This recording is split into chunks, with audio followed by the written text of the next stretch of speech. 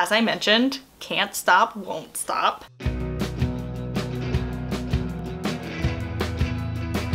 Hello friends, my name is Emily, I'm the Bi, and here are some books off of my bookshelf. So today I thought I would talk about 5 authors whose books I have a lot of. Like, I have a lot of their backlist on my bookshelf or that are still with my mom, but I just keep buying these 5 authors' backlist. Some of them don't really have very large backlists, but I still felt a very deep compulsion to buy most of their backlist, despite the fact that I know that I'm not gonna like a chunk of it or what have you for various reasons, and yet I still own them. So let's talk about the 5 authors whose books I just can't stop buying. It is a sad fact that all 5 of these authors are men and that they are all white, but only one of them is straight, so there's that. I am nothing if not at least one of 3 parts very consistent. So the first author, I own almost the entirety of his backlist. I own the whole of like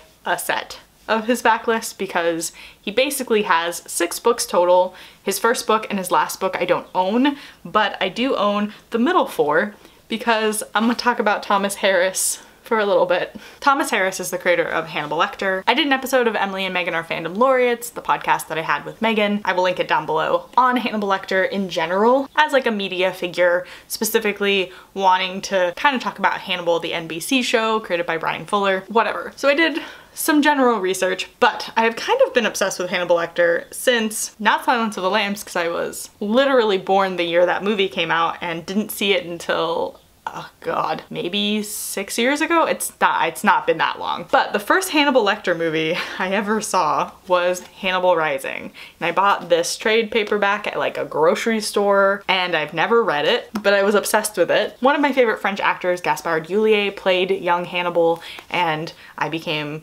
kind of obsessed with it, but clearly not that obsessed because I didn't do anything with that obsession until the Hannibal NBC show created by Brian Fuller came out, and hi, now I'm here. I literally watched that show and I hadn't even seen Silence of the Lambs yet, I think. Wild. So I ended up buying Red Dragon, which is the only Hannibal Lecter book I've actually read, and I really fucking love this book. I think it is beautifully written and I have lots of pieces highlighted, although it is highlighted a long time ago, so I need to go back through and like re-highlight that stuff. But this is one of my favorite books ever. Maybe. And I know for a fact that I will like Silence of the Lambs, which is the second book, and this one is the one that's about Clarice.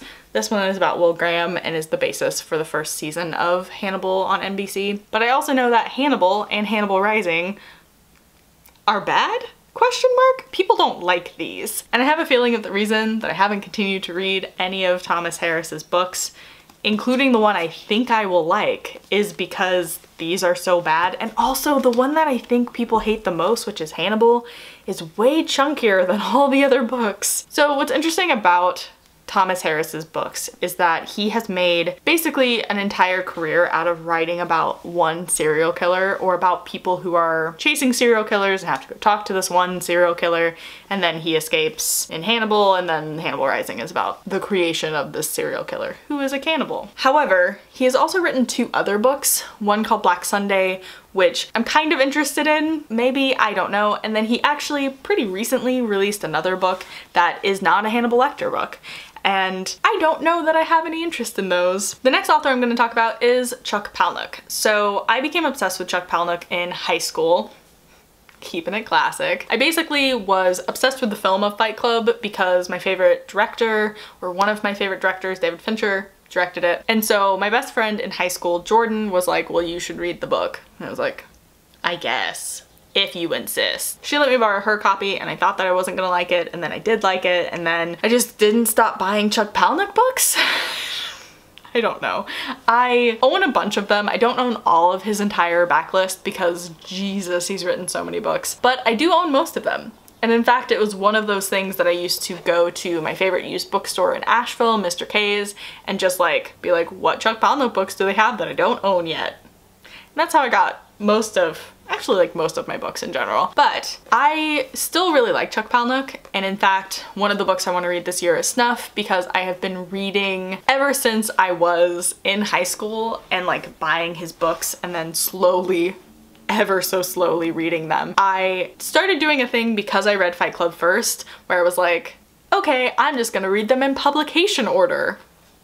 Which is a wild thing to say, but I also understand my brain process for it, because even though it wasn't the order he wrote them in necessarily, especially at the beginning, because the first book he actually wrote was Invisible Monsters, and then you can tell that this was a short story and then like he expanded it, like you can tell. I don't know, it just made sense to me, and I'm doing the same thing with one of the other authors I'm gonna talk about, which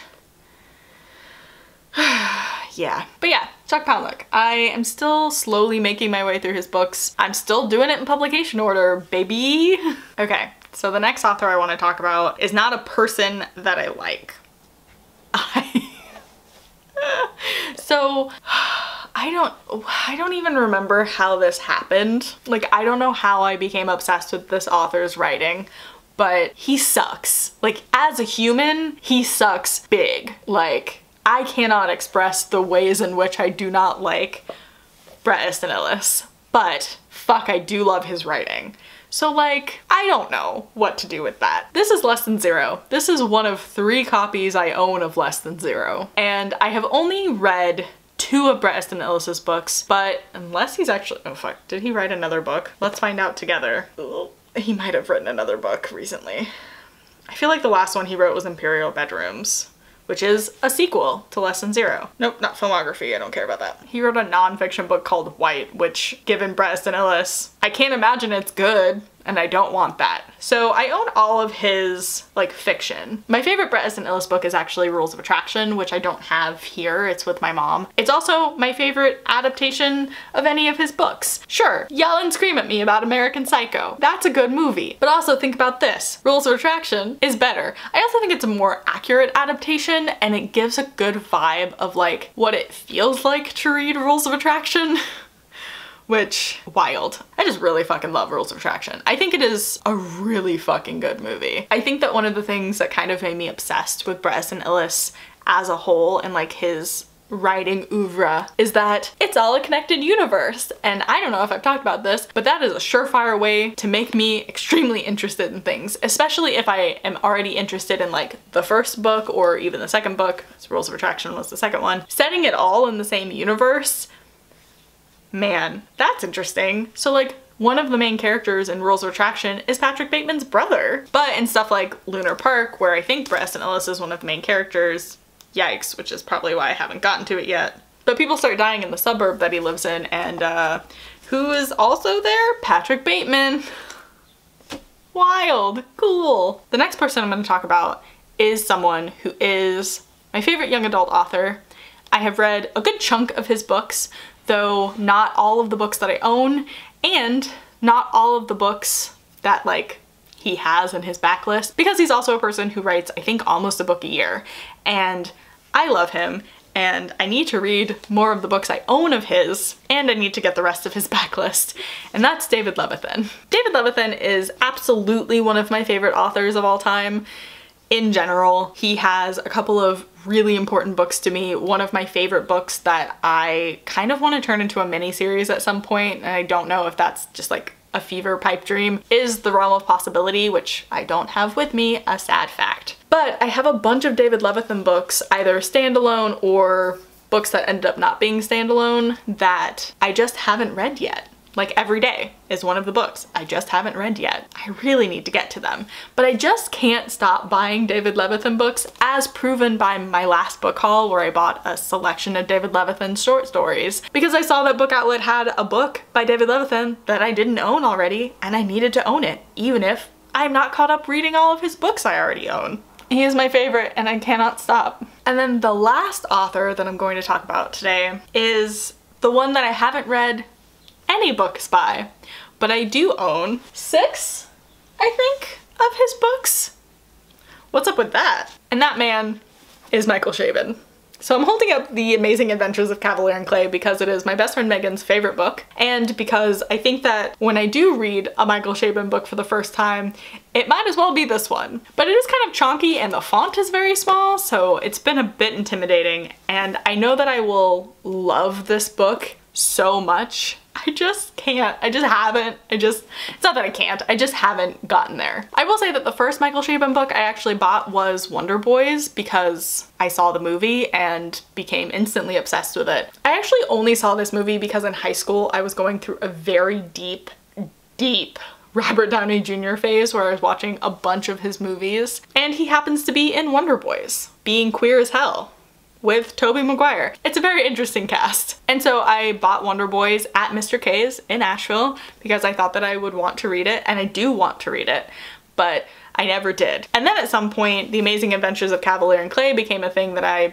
became aware of, and so I bought a copy of that. And then I met Megan, and I just kind of always had Michael Chabon in my peripheral as somebody that I knew I would love and that I think I still will love very, very much.